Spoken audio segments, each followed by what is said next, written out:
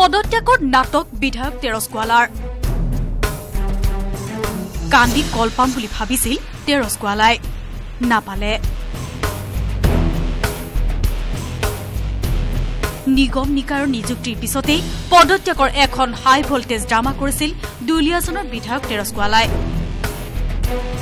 কেছুৱাৰ দৰে কান্দি অসম গেছ কোম্পানীৰ অধ্যক্ষৰ পদ পোৱাৰ আশাৰে পদত্যাগৰ নাটক কৰিছিল তেৰছ গোৱালাই মাত্ৰ 2টা দিনতে পোহৰলৈ আহিল তেৰছ গোৱালাৰ নাটকৰ কথা পদত্যাগ উঠাই ললে গোৱালাই জবনিকা পৰিল পদত্যাগৰ হাই ভোল্টেজ ড্ৰামাৰ মুখ্যমন্ত্ৰীৰ লগত মই আলোচনাত বহিছিলোঁ আৰু মোৰ ক'বলগীয়াখিনি মই সন্মুখত সকলো কথা কৈছোঁ আৰু মুখ্যমন্ত্ৰীয়ে এইটো দুখ কৰিছে আৰু কৈছে ভৱিষ্যতে এনেকুৱা বিষয় থাকিলে বিধায়কৰ লগত আৰু পাৰ্টিৰ মণ্ডল কমিটিৰ লগত আলোচনা কৰি এনেকুৱা সিদ্ধান্ত লোৱা হ'ব বুলি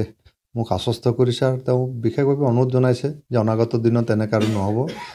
আৰু দলৰ স্বাৰ্থত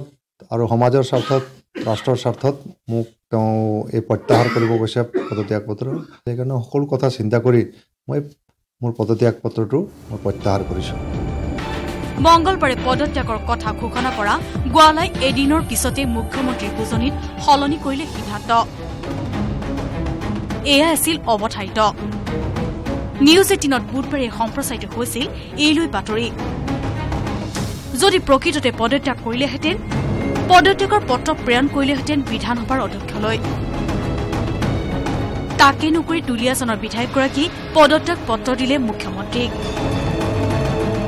আগৰে পৰা তেৰছ গোৱালাইও জানিছিল মুখ্যমন্ত্ৰী সৰ্বানন্দ সোণোৱালে গোৱালাৰ পদত্যাগ পত্ৰ ফৰৱাৰ্ড নকৰে অধ্যক্ষলৈ মুঠৰ ওপৰত পদত্যাগৰ এইখন যে এখন নাটকহে আছিল সিয়া স্পষ্ট হল বৃহস্পতিবাৰে নাহৰকটীয়াৰ পৰা উৎপলৰ সৌজগত bureau report news 18 Assam north east